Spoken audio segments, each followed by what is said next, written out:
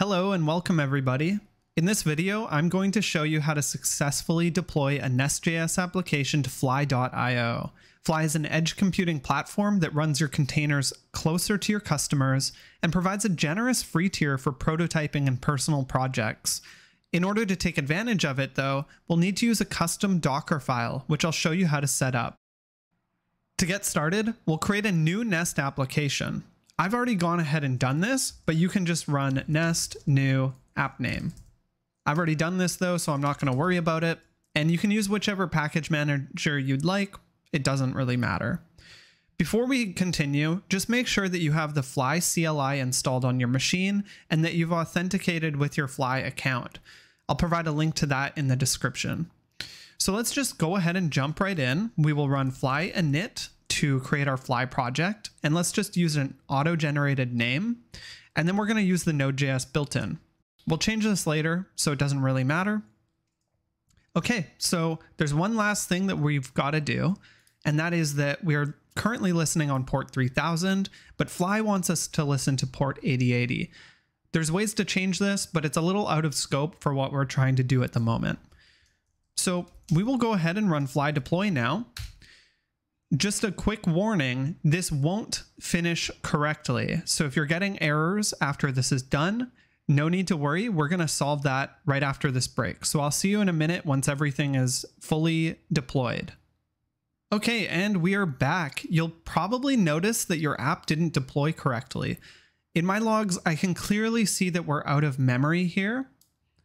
You should see the same. And actually, if I scroll up a little ways, we can also see that our image size is about 500 megabytes. So that's a pretty big image for just a simple Hello World app here. And we can also see that we're clearly out of memory and it is destroying the task. So that's a problem. Okay, so if we pull up fly.io and we go to pricing, we can clearly see that under the free tier, the shared CPU gets 256 megabytes of RAM. If we're running out of memory, that means that we're actually hitting this or higher with our application and it's causing the app to close. To solve this, we're going to use a custom Docker file. Now, I will leave a link to this in the description, but you can find it under saluki/nestjs-template on GitHub. So what we're going to do is we'll just take the whole thing, we'll copy it, and then we'll head over to our VS Code instance, and we will create a Docker file in the root of the application, and there's no extension here, and we're just going to paste this in. And before I forget, I'm just going to clean it up a bit. I'll remove the comments, which we don't need at the moment. And I'm going to make a couple really quick changes before I actually describe what's going on here. So first, I'm going to remove these, which tend to cause issues with our build. And then I'm also going to change this node dist/server.js to main.js, which if you take a look at our source, we have a main.ts, and this becomes a main.js after we build. So just to quickly run us through what this is doing, this is creating a new stage from the Node 14 Alpine image, and we're naming it Builder. This is an arbitrary name. We can name it whatever we'd like. We're setting up our node environment, we're setting up our working directory, and then we're copying all of the files from this project into this working directory. The next step is that we run our install command and our build command, and this is going to, on the instance itself, it's going to create a new dist folder, and it's going to install our node modules for us. Now, one of the critical lines here is this line, npm prune -- production. What this does is it tells npm to get rid of any of our dev dependencies. We don't actually need them after we built, and we build right here, right before it.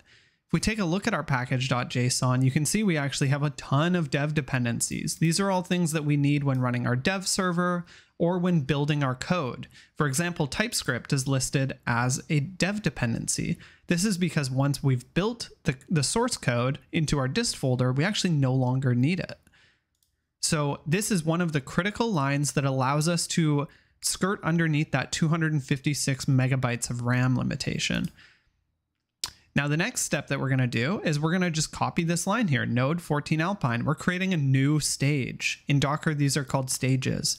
And in this stage, we're saying set the environment to production, set our working directory to the same working directory as before, but rather than copying in all of the files, which you can see here, we're instead copying in specific files. So we're copying in our package star.json files. So that would be the package.lock here and the package.json file here. We're copying in our node modules. So that is everything in here gets copied to our container. And then we're copying in the dist. And the dist is what we actually built back in this command. So this is only going to copy our dist files, our packages, and then our package.json, which might have some commands that you might need to run. And then finally, we're saying when this container starts, run this command. So that's all we actually need to do here. If we run fly deploy again, this is going to start the deployment process, and it's going to use our custom Docker file. Now this is again going to take a minute, so pause the video and I'll see you back here when this is all finished up. Okay, if we take a look at our logs now, we can see that we have passed and successfully deployed. And actually what's interesting about this is if you take a look at the image size now, we're only at about 130 megabytes versus our almost 500 megabytes before using the default Fly build image. Now, if we come over to our Fly dashboard, you can see that we have our builder here, which we don't really care about, but we also have this newly deployed project. So we'll pull it up here, and I just want to show a couple interesting things. So first of all, the application runs, and it's actually quite quick. So it runs, and it prints out our hello world, which is our app services default return. What's also interesting about this, if we take a look at our metrics now, we should have to scroll down a bit, we can see that our mem used is sitting at 94.6 megabytes. This is well under our 228 memory total, so the allowed memory for our application. So this leaves about 120 to 130 megabytes of memory for our app to use. And this is going to be used for your assets, your additional dependencies, any more code that you write.